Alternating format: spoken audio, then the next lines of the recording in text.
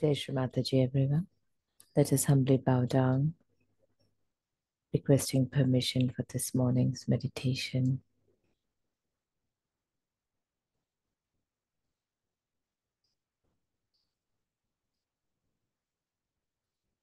Let's raise our Kundalinis, put ourselves in a bandha and settle down to meditation,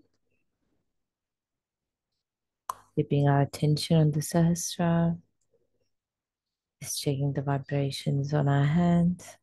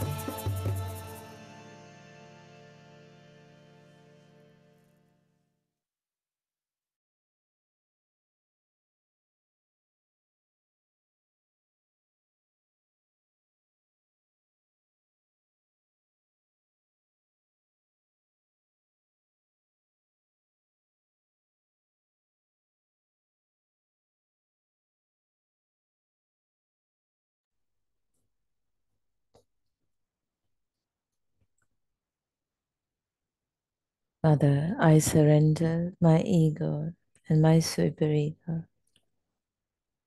and all the negative qualities that stem from them within me at your lotus feet, so that Sri Ganesha can crown our Agya Chakra with his presence. Mother, I surrender at your lotus feet.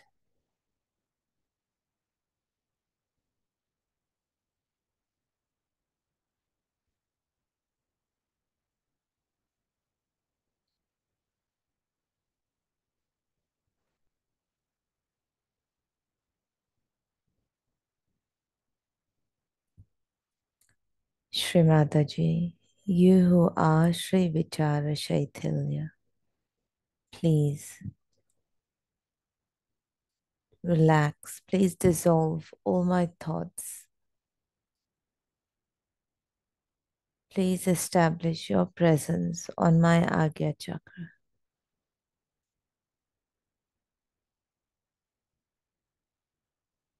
Mother, I forgive everyone. I forgive myself. Mother, please forgive me.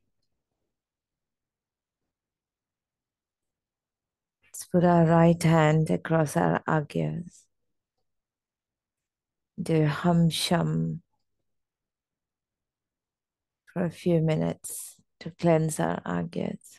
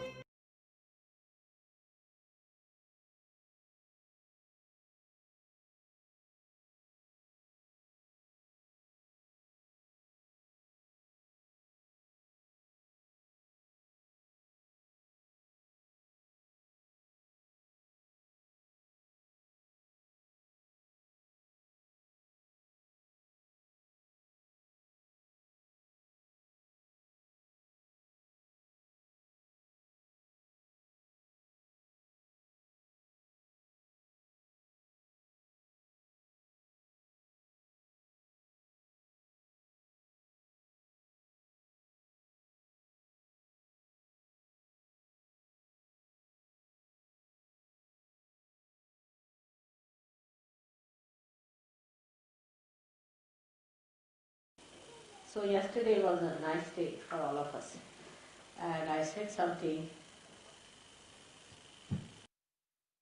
to get into tight corners so that they can get out.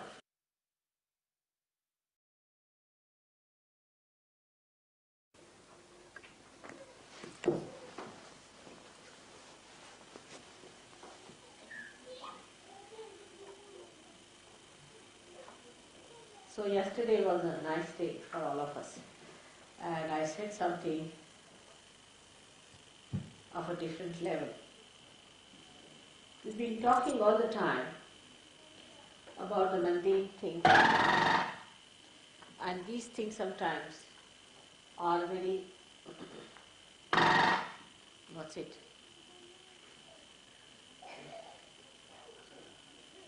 It's all right. Are of so much importance, we think.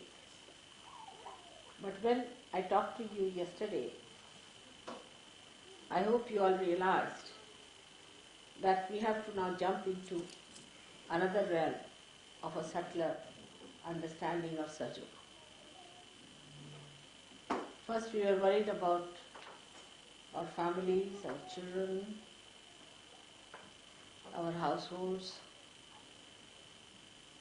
then our marriages. One after another, all these questions came up. And we were concerned about all these things, little things. Then we also got concerned about the ashrams which we were running, the problems of the ashram, what we have been doing, how we have been facing the problems, how people are creating problems. That's how our humanity started acquiring a subtler understanding. And then we also realized that we are blessed by God,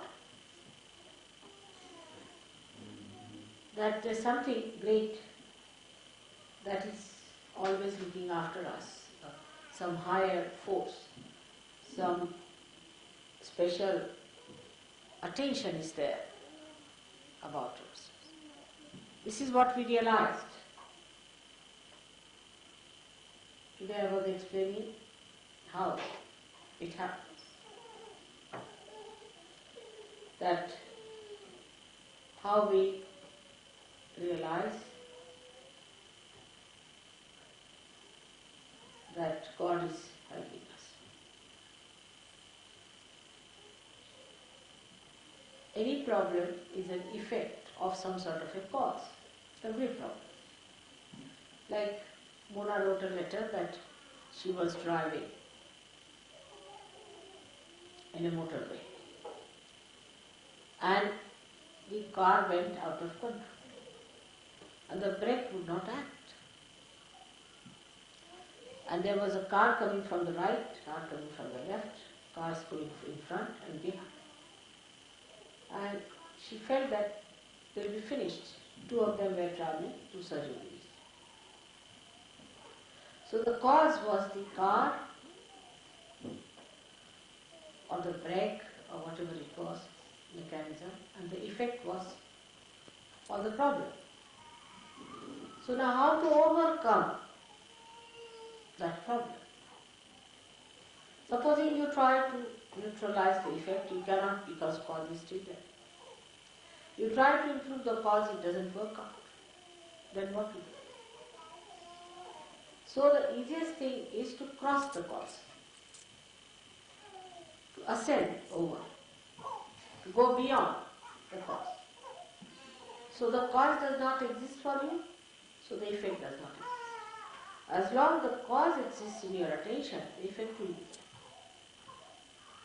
So what did she do? She just prayed to me. Just thought of me that Mother, now it's my last chance.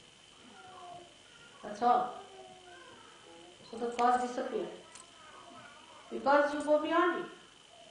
And the effect also disappeared and she was surprised.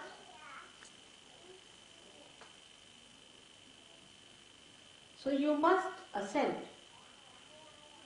away from the cause. Now a problem. My wife is like this, my husband like this, my family life like this, Sahaj Yogis are like this, all kinds of things are there. It's an effect. Now what's the cause? Is such and such person. Alright. Now how do you get negation of the cause? Surrender.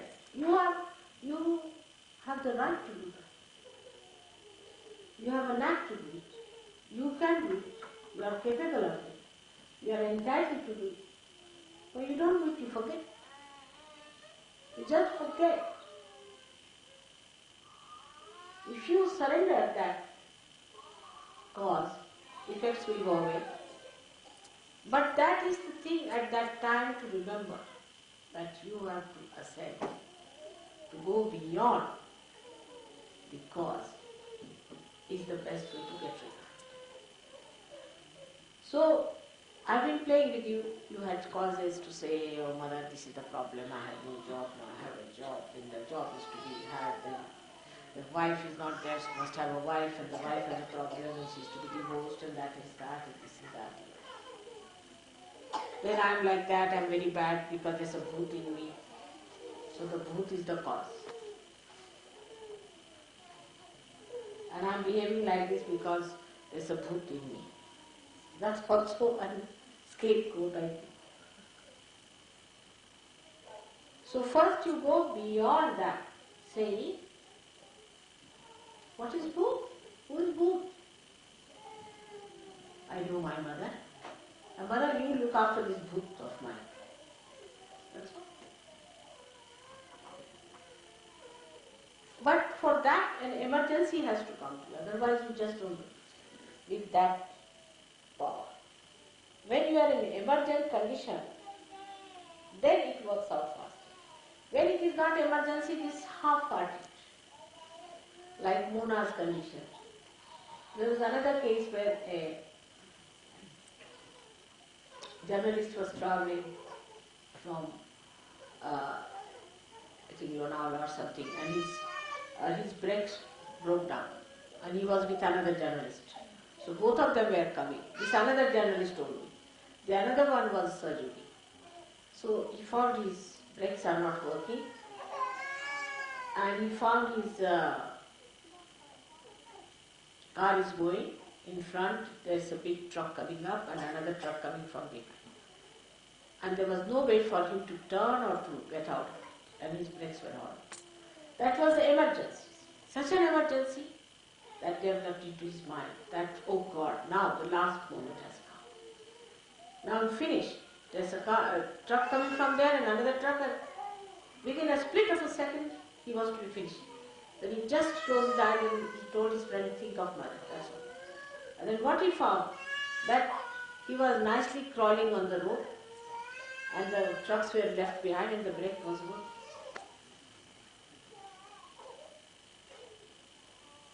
But that emergency has to come. Human beings are such that unless and until they are put into tight corners, they never do that. Once they are in a tight corner, then they do it. That is the reason why people try to take ascetic life. Because if you are an ascetic, then you are in a tight corner. They go to Gobi Desert to create that emergency within you. So then you think of God. You get attached.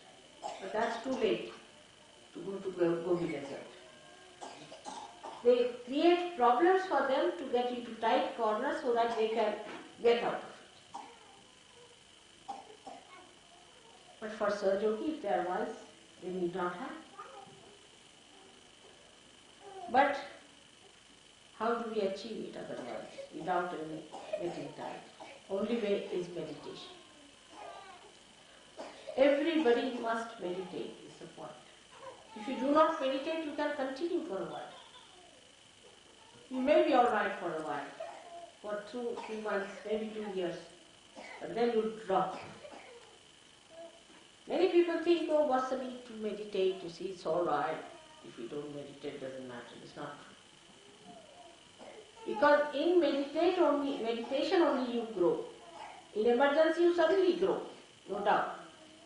I mean, you just like a jack in a box, just come up with a spring. But if you have to have a continuous growth, Then you must meditate, allow the thought, after thoughts coming, and then allow them to subside, because you rise into the state of thoughtless awareness, and in that thoughtless awareness you grow. And you grow in your detachment to the cause of all the effects. If there is no cause, there is no effect.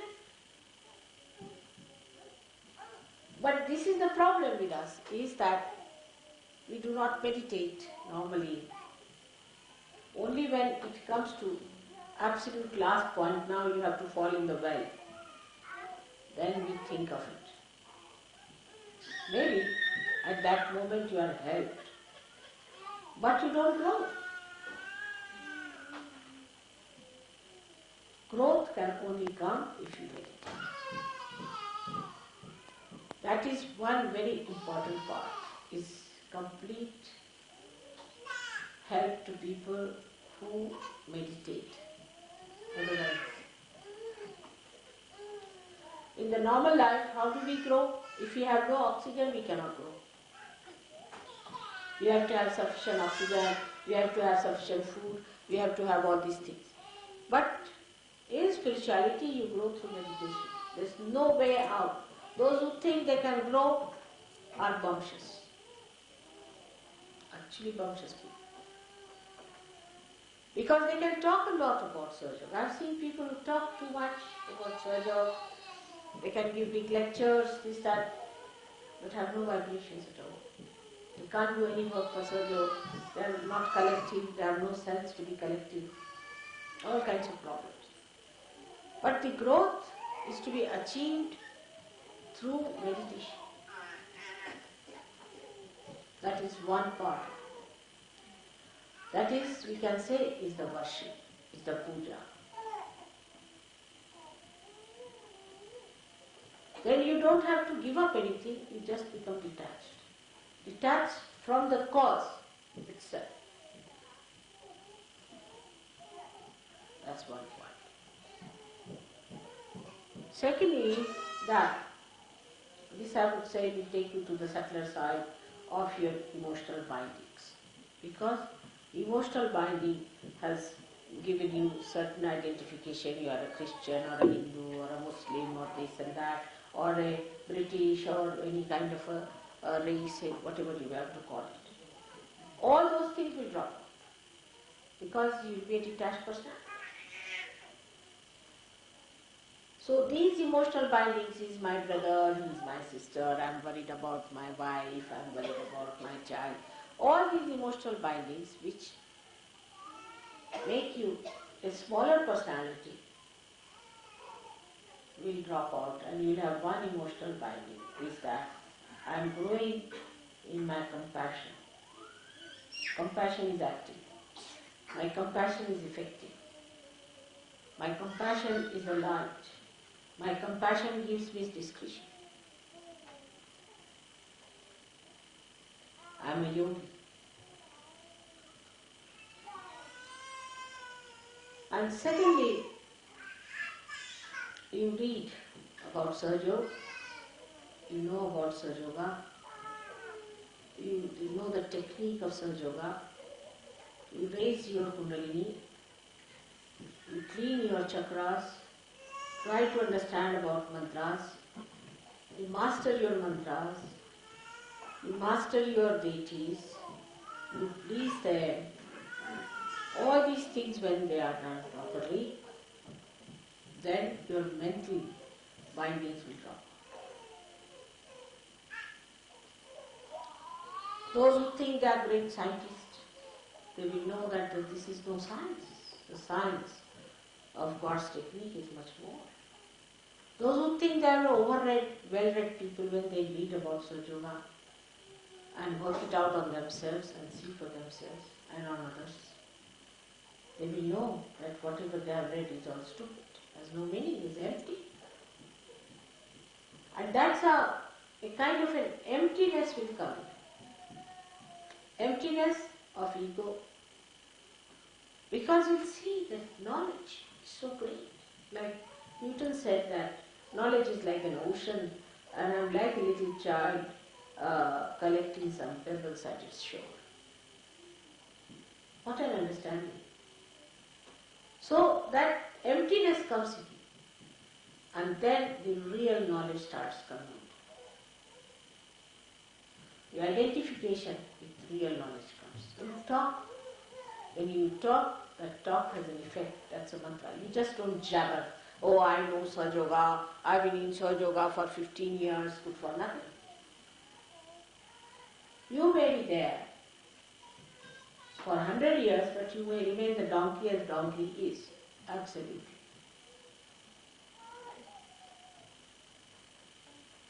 But you may remain there only for 1 year. And you may become from a donkey a human being and a yogi too. But that is what we have to, first of all, decondition ourselves by attaching ourselves emotionally to Mother. I mean, you have an advantage over many other yogis of the world who came for things that nothing to look for. They knew of a primordial Mother, they knew about this, but they had no form. You have a form.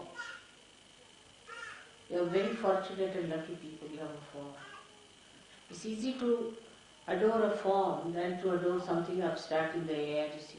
Absolute consciousness, how do you adore it? Where do you catch it? But that attachment doesn't mean in any way that you have to give me anything. What do you give me? Nothing. But detachment from the cause. And this works out. You have seen it in your lifetime. You also say that it works out, but that's how it worked out. What is bandhan? It's nothing. But you are attaching yourself to your mother. You're just telephoning to her. This is a telephone going to your mother. That's all. You know, I also play with you. I also say, all right, I'll give you a bandhan. I'm giving bandhan to myself. It's a telephone call. Just a telephone call. But the faith has developed now that yes, this is the real faith, where you get completely detached in your emotional things. It's just my mother, all right, just give her a bandhan, finished. My father, give him a bandhan. My brother, give him a bandhan. What are you doing? Bandhan. What are you doing? You are putting them in the bonds of your mother. But you are not conscious that you are doing that. You're just binding them with the love of your mother which is flowing through your hand. What are these vibrations? It's your mother's love. You got it. It is flowing through you. But what about your love for your mother? And that is what I find that at the time when there is complete emergency, that surrender comes. And it works. So, there's no need to create any emergencies. You must slow and steadily work it out. And it will build up by itself. You will have that power with it, I assure you. But meditation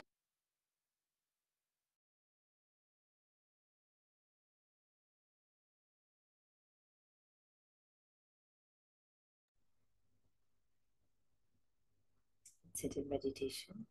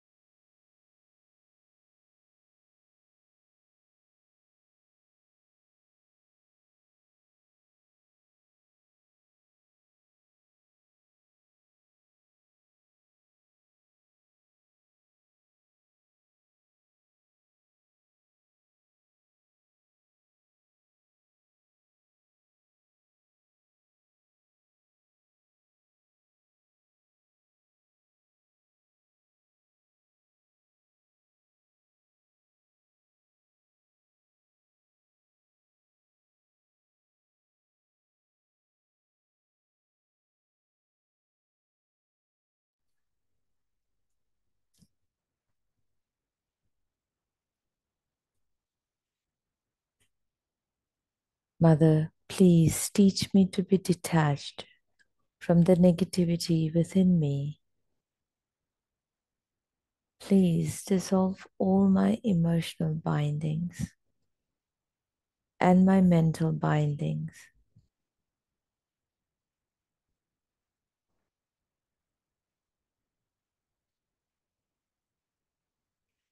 Mother, I surrender all the causes within me and without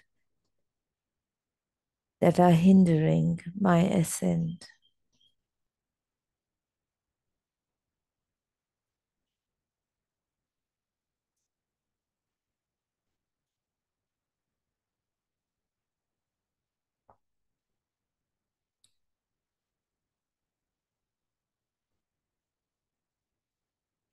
Mother, let the fragrance of my innocence and my spirit fill my being with joy, enlighten my brain, and guide my path to achieve complete realization,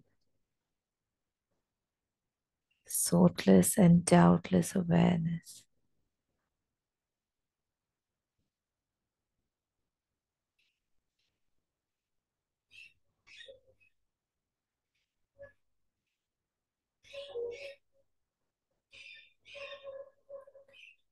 Mother, let me grow in my compassion. I humbly surrender at your lotus feet. Please let me be drenched in your love.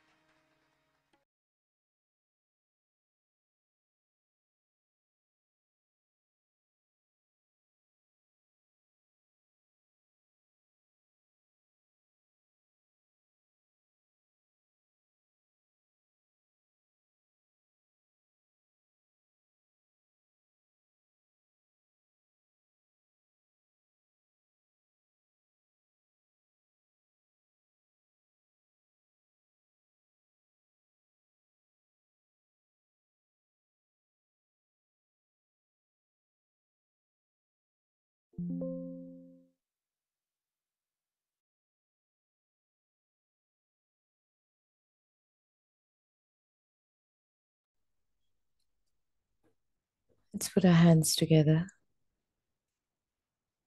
and humbly thank Shri Mataji for the opportunity of this morning's meditation.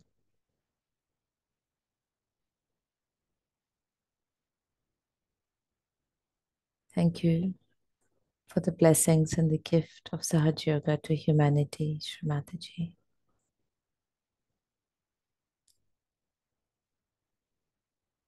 Let's raise our Kundalini and put ourselves in a bandhan.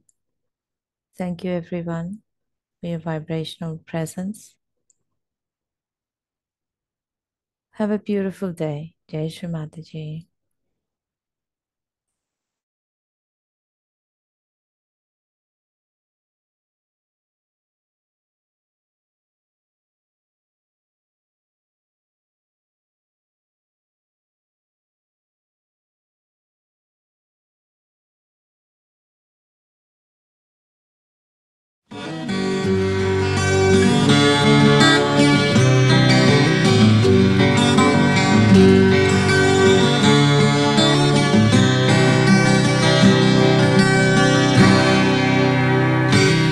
You told me just what I was. You said that I should rise above the sorrow of my existence and the blindness of my eyes. You have saved me from this world of love, hate and tears. Find sound in lies mixed with fears are gone, forever gone. I see the plight of this world and I see the light. The good and bad are all confused, so show me the right. All I have is this I hope, so show me how to breathe the breath of joy which is divine, the living ecstasy. You are my sunshine and you are my light. You are the full moon in this darkest night. Oh, lift this veil from my eyes and show me the way to find the path and then is broken through the troubled haze. You who are within me and you who are in all, you are Mother Nature, you are nature's call. Oh, you who have this secret, the love of all mankind, please release this stormy change which binds us with our own mind. You are my sunshine and you are my light. You are the full moon in this darkest night. Oh, lift this veil from my eyes and show me the way to find my path and there